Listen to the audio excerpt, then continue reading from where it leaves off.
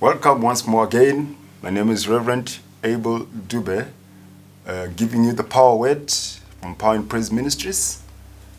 We believe in the Lord Jesus Christ. We believe that Jesus Christ is our Lord and Savior. We believe in developing people and changing lives. And we're going to be giving you the word to develop you and change you.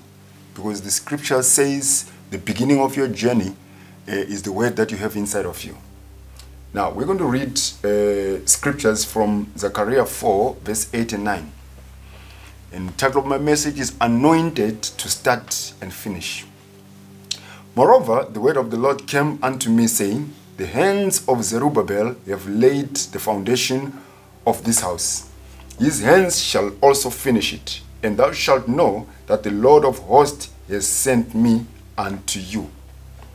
When the Lord calls you to a vision, or when God calls us or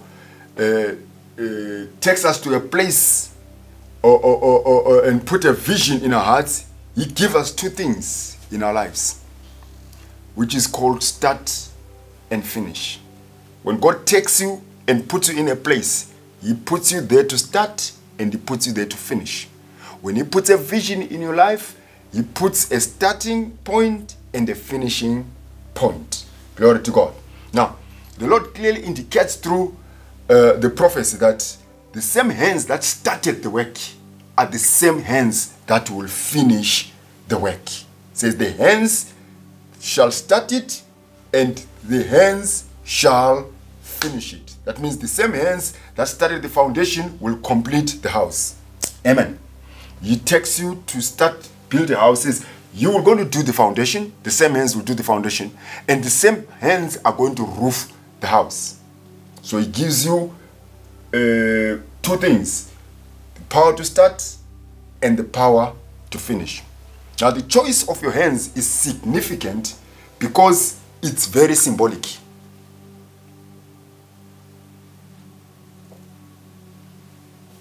The choice of hands is significant.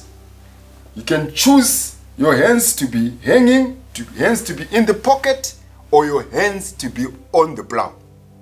So the choice and the posture of your hands is very significant and is very symbolic.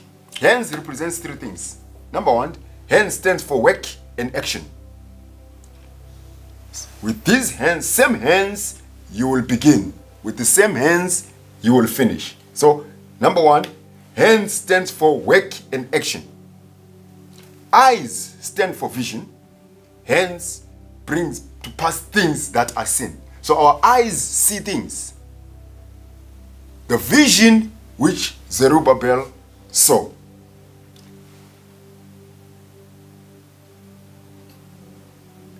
The hands of Zerubbabel have laid the foundation of this house, and his hands shall finish it.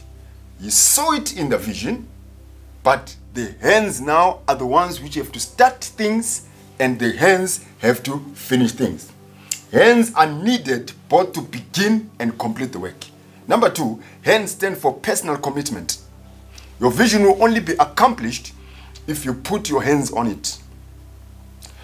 You will not achieve your dreams if you fold your arms and expect others to use their own hands to fulfill or complete the work which you started.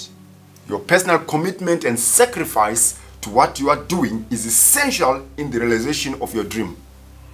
That personal touch, that personal commitment, that work, you putting much work, your effort from your side is what is going to achieve and accomplish your personal commitment and sacrificing some things for the betterment of your work or for the perfecting of your work.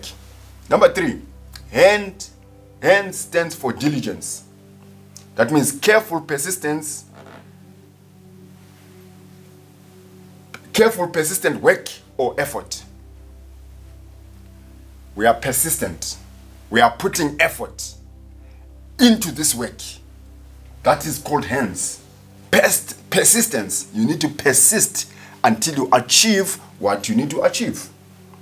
Now in Proverbs 12 verse 24 it says, The hand of the diligent man shall rule, but the slothful, lazy man shall be under forced labor. A diligent man is very decisive, makes decisions, and when he makes decisions, he sticks to those decisions. He's very sharp and he's very active. If he makes wrong decisions, he's not afraid to change them because he's found something which is better. Very decisive. He's not stubborn. Decisiveness and being stubborn is two different things. This one is very decisive. Say, this is what we are going to achieve. We are going to build a factory, and he's going for the factory. And he's going to, first of all, go and get the person to draw the plan. And drawing the plan, he's going to get a person to do the costing. How much the building is going to cost. And then after that, he's going to source the funds. And he's going to go to buy building material. He's going to get a builder and finish. He's very decisive and he's very focused. That's a diligent man. Very sharp and very active. He sets up a date for an examination. So on this day, I'm writing my examination. That's a very decisive man. Can you imagine going to school and you don't know when you're going to write examinations? That would be tragic. Can you imagine living a life and you don't know what time you will start work? You are working, but you don't know what time you start work. You're not a diligent man. A diligent man knows I start work at 7 a.m. That means I've got to, by 4:30, I must be up, I must be praying, and then after 30 minutes, I take my bath, and then I prepare, and then I come out of my house, I go to my work, 6:45, I'm arriving, 7 o'clock, I'm starting to work. Very decisive man. A very diligent man. You put up a date for examination. Same example, you put up a date for wedding. Can you imagine? You go to a sister or a woman and you tell her you want to marry her. And she agreed. But you don't put a wedding day. 2 years passes, 3 years, 7 years, 12. There are people who are living 12 years now together. Pastor, we've been here for 12 years. What are you doing with a very undecisive man? What are you doing with a man who is not diligent? A man who is diligent sets up a date for wedding. And say, sister, I'm not going to waste your time. 14th of June, 2020, 2022, 2021, we are getting married. But a man who is not decisive will continue living as if there is no tomorrow. Just live and not even think about tomorrow. A man or woman who is diligent will get a course that is needed to help him attain his dreams. Evening school, go online and do a course. That's a decisive man. That's a decisive man. A man who is not decisive, he knows all kind of soapies that are coming on TV. And you are a man. Sometimes, the days we are living in, they are very interesting days. Men love soapies more than the women. I thought those things were designed for women. But the men love soapies. You see people are talking about, hey. You know what's happening on TV now? I mean, just watching people scratching each other. People fighting over a boyfriend and you are happy and you want to build a family. It doesn't work like that. A decisive man chooses what to feed himself with. A diligent man chooses what kind of sport he watches, what kind of films he watches, what kind of movies he watches. That is a diligent man, a very decisive, sharp, and active man or woman. He takes decisive actions to drop unfruitful habits. There must be unfruitful habits that are dropped. People of God, this world is ruthless. This world has no mercy over undecisive people. You have to make decisions and and you stick to your decisions.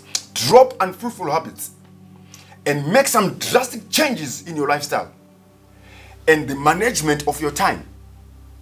You've got 24 hours a day. And with 24 hours a day, it looks like it's too much. Many people say they sleep for 8 hours a day. So we subtract 8 hours from 24, we remain with 16. 16 looks like it's too much. Now, what do you do in the next 16 hours when you are awake? You wake up, you spend 16 hours and you sleep again. You wake up, you spend 16 hours and sleep again. It doesn't work like that. Life is not kind to people like that. Life is not very kind to behaviors like that. Drop some habits, make drastic changes in your lifestyle and your management over time.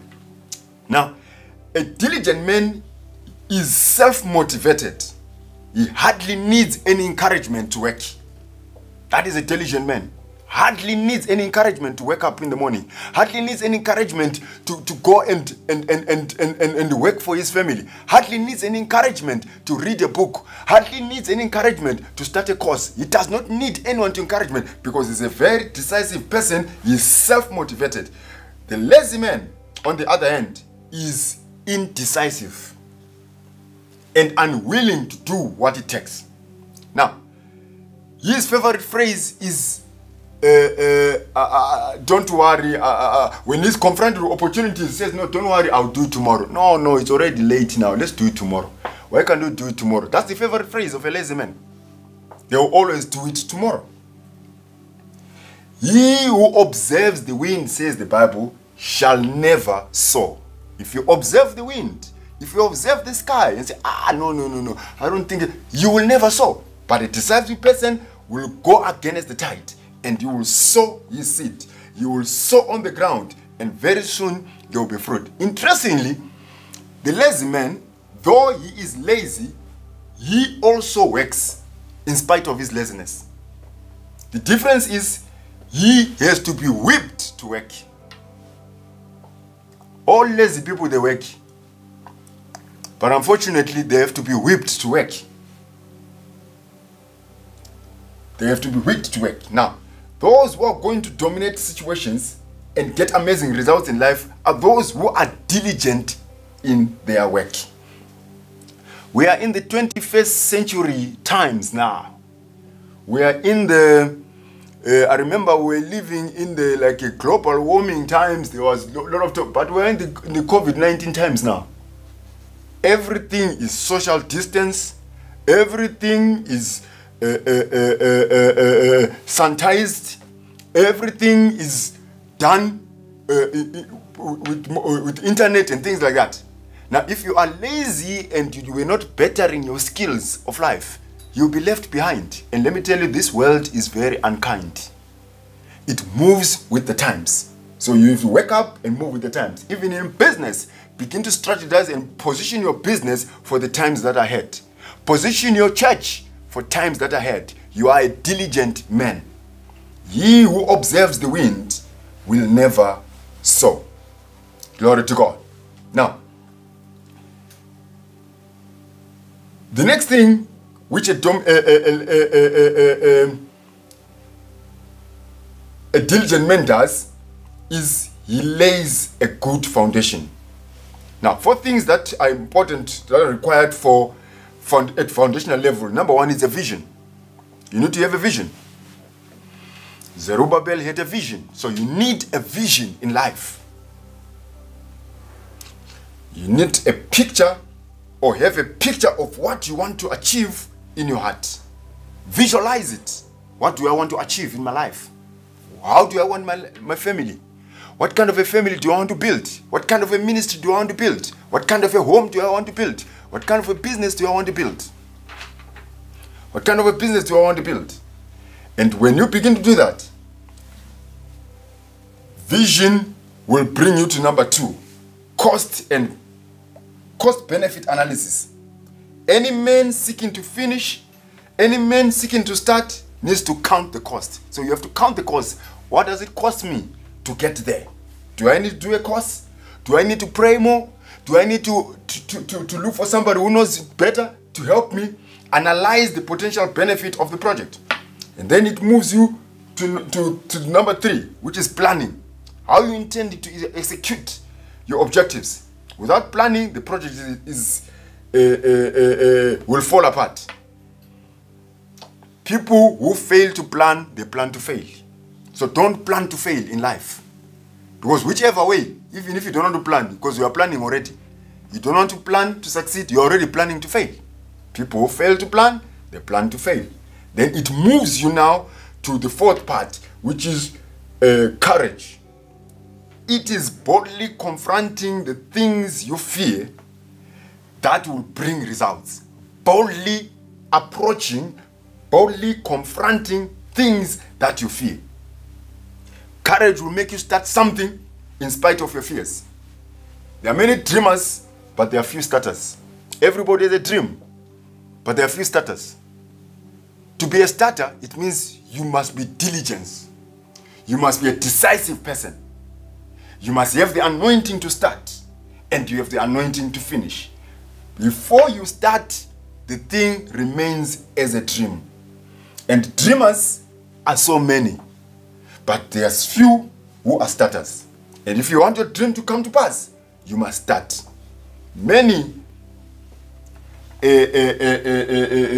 have visions, and if they had started long time ago, they'll be far by now. May you have the courage to take that first and most important step, that will usher you into places of your dream. Glory to God. The other part of anointed to start and finish is beware of the lazy man. It's not enough to lay a foundation. You need to continue till you complete what you have begun. Proverbs 26 verse 15 says, the lazy man buries his hands on his bosom. It wearies him to bring it again to his mouth. Can you imagine a lazy man buries his hands in his bosom? Then when he has to eat, he's so lazy to get the hand into the mouth. That's what many people do. That's what many of us do. That is what laziness does. You are weary to finish. You start something, but you can't. You start making a jersey, you make it halfway, you leave it. You want to do a gardening, you make it halfway, you leave it. You want to do this, you leave it. You want to wash a car, you wash it halfway, you leave it. You want to start a job, you go and work, and then you run away when it is 2 weeks before payday. It says this work is too much.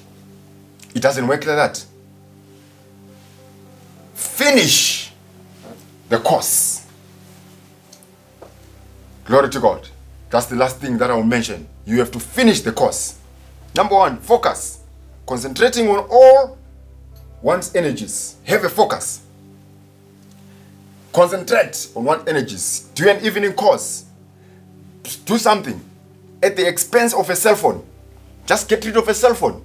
And expensive cell phone, and do an evening course. And that evening course will get you to where you are, so that you are able to get a better phone now in a comfortable position. And B, endurance. Marathon is the best race. Shortest race, fast race, never get you anywhere. You get there very tired. But with a marathon, you cover more ground.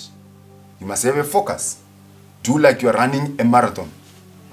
Do like you are running a marathon. That's endurance. Endurance, patience, and continuous application to get desired results. 2 Timothy 2 verse 3 says, thou therefore endures hardness as a good soldier of Jesus Christ. To endure means risking disgrace, risking death, and loss of dreams. Loss of your dreams. You loss of sleep. You are enduring. You are losing some of the most important things which you think they were important in your life because of endurance. You are risking disgrace. Sometimes you look like you are being embarrassed for doing things, going into the mud, digging. People might laugh at you. You are enduring. And C is hope. Have hope. And lastly, I would say, be determined. Have a determination. If I can't fly, I will run. If I can't run, I will walk. If I can't walk, I will crawl. Whatsoever it takes, I will drag myself across to the finishing line. That is determination. I will drag myself to the finishing line. This is what Paul had in mind when he wrote in Philippians 1 verse 6 says, I'm sure of this, that he who has begun a good work in you will bring it to completion in the day of Jesus Christ. May God, who has called you and who has called and who you serve, anoint you to start and continue to the finishing line. May God help you to start and finish in the mighty name of Jesus Christ. With these words, I would say go home and begin to start something. Begin to start in your dream. Your dream must not just end in the bed. Your dream must not end in paper. Put it down as a start and begin to start. Begin to apply your hands. Begin to work on your dream. And God, who started the good work, will bring it to completion in the day of Jesus Christ. My name is Rev Abel Dube from Power and Praise Ministry, bringing you the power word of today. God bless you as you continue to follow us, as you continue to follow this channel. May God uplift you. May your dreams come to pass, to fulfillment in Jesus' name. Amen.